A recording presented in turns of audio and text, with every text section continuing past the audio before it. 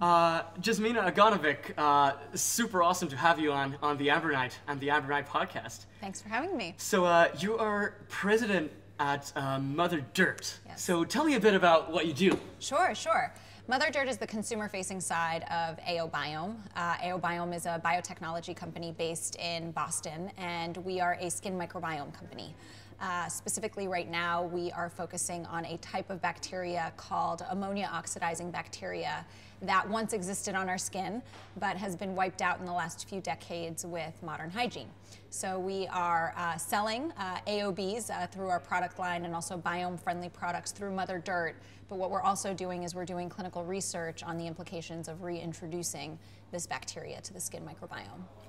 Exciting. So, Yeah. so what's the role of the microbiome, the skin, or the microbe makeup of our skin? What is the role in health and In health and well-being, essentially. Like, Sure. what are we losing now that we have been disconnected from this? So there are a lot of parallels to things that we're already very familiar with. So the gut microbiome, there's lots of discussion about that. Exactly. We know that an imbalance in the gut microbiome happens through the types of foods that we eat, the preserved foods, the processed foods. It causes an imbalance, which can lead to a bunch of other problems. Problems with digestion, problem with energy levels, and there are very similar parallels to the skin. So all of the products that we use on a regular basis also contribute to an imbalance on the skin. We've also become increasingly obsessed with sterilization. We've confused clean with sterile. We believe that bacteria on the skin is a bad thing, and so we've tried to get rid of it. But really what we're doing is we're destabilizing that ecosystem. And when we destabilize that ecosystem, we are potentially much more susceptible to a whole host of problems in the skin. Unlike the gut, it's things that are also rooted in inflammation, but things like acne, eczema, rosacea. There's potentially a microbiome component to each of these. So how does your product restore this balance? So I'll start by talking about the role of ammonia-oxidizing bacteria and why we believe that it's really crucial. This bacteria is found everywhere in nature. Everywhere in nature where you have a nitrogen cycle happening, you will find this bacteria because it's such a crucial part of that cycle. Without this bacteria, the cycle doesn't complete. And the only example on Earth where we don't find this bacteria where there is a nitrogen cycle happening is modern human skin. Right. So we have the beginnings of a nitrogen cycle and no completion of a nitrogen cycle. So that's a very interesting piece of information for us. So one of the big pieces that we look at in terms of the importance of this bacteria to the skin microbiome is what allowing a nitrogen cycle to complete could mean. And what we're starting to learn is that it is rebalancing the skin's ecosystem. This importance of restoring this nitrogen cycle by restoring AOBs to the skin results in a more stable ecosystem. It's a peacekeeper, keystone species for that reason, and we see big changes in the overall ecosystem of the skin as a result of this one microorganism. Exciting. How did you first get involved in the venture and in the company? Sure, I've been with the company for just about 2 years now. When I joined, there was no Motherdirt. We were just focused on clinical research. In fact, we were focusing on wound healing at the time. I see. Which universities were involved? Sure, MIT is MIT. the primary university, so Right. several people on the team are from MIT. I myself graduated from MIT. My background is in chemical and biological engineering, so we have several chemical engineers on the team. As we started to understand how easily influenced this bacteria was by many of the products and the lifestyle and hygiene choices that people make, we started exploring this realm of consumer products a little bit more. We were lucky and had an article written about our research in the New York Times. And New York Times is a big deal. We thought that the article would get some interest, but we ended up getting such a tremendous amount of interest. We got thousands and thousands of emails from people saying, this is a really interesting idea, this is much needed, this makes so much sense, can I try your product, can I participate in your studies? And that was around the time that I was talking to the company, and they were interested in building a consumer-facing side for the sake of triggering this conversation of what is clean and what does it mean to have healthy skin. And so I joined shortly thereafter, and my mandate was to build a consumer brand around the technology, and that's ultimately what became Motherdirt. Awesome. Yeah. So what are the fundamentals of skin health if we talk more broadly than just from the scope of restoring it through, for example, your products? Sure. Well, it's changing. So for a very long time, skin health was defined by, what skin cells were like and what the lipid barrier was like and what thickness was like and what collagen and elastin was like. Those were many of the parameters that defined skin health. And what we are trying to do as a company, as a skin microbiome company, is to introduce the microbiome as a criteria for skin health. What does a healthy microbiome look like on the skin? We don't know. Right. Just like in the gut. Exactly. One day we hope to, but we don't know quite yet. There's some patterns that may or may not be emerging with certain disease states, but it's very, very, very early to say. Okay. Is that something that people could figure out on their own, or do some types of say tests in their diet, in their daily practice of using, for example, cosmetics? Sure. Is there something concrete that our listeners could, for example, take into account when they're trying to tackle some of the issues that they may have with their skin, for example? Sure. So I think less is more is a great place to start. So using Motherdirt products or not using Motherdirt products, I think really evaluating the types of products that you're using and why you're using them is important. We've been so trained to think that more is more is more, and that we need to use these things, that we need these routines. Showering is a great one.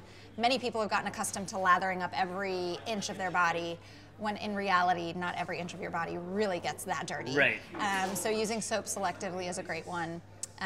Seeing how often you actually really need to wash your hair. So there are these things that are ingrained in us that aren't truly necessary. Children, I think, are a really important one to talk about as well. The statistics that we see are astounding. Pediatric eczema is growing tremendously. 1 in 6 children today have it, and parents today are raising children with skin issues that they never saw growing up. But if you look at what we've been trained now as a community to do is bathe our children every single night with lathery, soapy water. Yeah. But the child typically, unfortunately today, goes from home to car to school to car to home. They don't really get dirty, and yet still we clean them every single day with these soaps. So really reevaluating, when do you actually get dirty? When do you actually need to lather up completely? It seems like we've kind of dressed up lathering up as a way of showing our care and love for our children. Right. We're actually taking something very vital and something very primal away from them. Yes. Our co-founder, Jamie Haywood, in many of his presentations, he starts off with a photo of a baby in a bathtub, and there's all this soapy water around the baby. And you look at this photo, and it's very serene and peaceful, and there's this nurturing element to it. And Jamie always describes how, 10 years ago, if you had shown him this photo, or he would have said, I think that I'm doing the best things for my kids, because he has 3 children, and this is what he was, But now he says, I would never do that with my kids, because ultimately, lathering them up that much, that constantly, you are removing something from them that's really important. And particularly in the first 2 years, the microbiome is in really heavy development during that time. What are your views on using coconut oil as a means of skincare? We can see definitely not only in the biohacking community, but in the health community in general. Yeah. Coconut oil being on such a sharp growth trajectory, and basically as a cure-all for basically whatever. So many like things. every other week, there's a new finding that people are using coconut oil for this and for that. So what's your view on this, on skincare? Well, interesting you should ask. We have a Biome-Friendly testing platform, so we test raw materials and ingredients and also formulations for their friendliness and their effect on the skin ecosystem. And this is something that we started doing because people that started using the mist, they became so much more aware of their ecosystem. They were starting to see the benefits of a balanced ecosystem, and so they wanted to know what other products they could use. And the vast majority of products that sit on a shelf contain a preservative, which inherently inhibits bacterial growth. So we realized that we needed to create our own, which is what we started doing. But as part of that, we needed to test raw materials and ingredients, and coconut oil is actually one of the ones that is biome-friendly. So when people ask us for moisturizer recommendations, coconut oil is one of the first ones that we recommend, because we know that it won't have an adverse effect on the skin's ecosystem.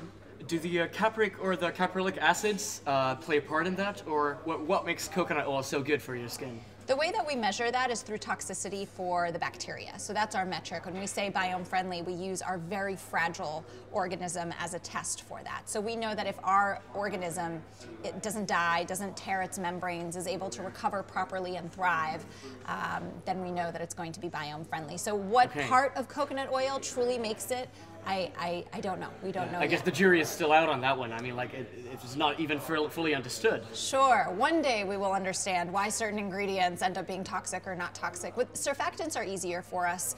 Certain surfactants just have such a strong pull in terms of polarity, and they just tear the membranes apart for the bacteria. So surfactants, when they fail, we know why, but things like coconut oil was surprising for us because there is an antibacterial component to coconut oil. Exactly. And yet that doesn't affect our bacteria. It is surprising, yeah. Especially from that point of view. Right. So is there something that really inspires you right now in the health movement and in the scene that we're both seeing here, for example, in London right now in this event?